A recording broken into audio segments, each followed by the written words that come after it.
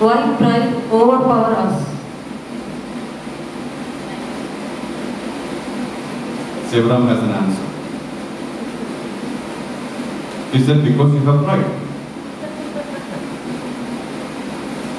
It's one aspect of your ego, right? These are things which sustains ego. These are the food of ego. Pride is the food of ego. Ego is the skeleton of personality. Understand it very clearly. You have a skeleton in your body which gives you a shape, a form. Likewise, your personality has a skeleton, that is ego. Pride is the food of ego.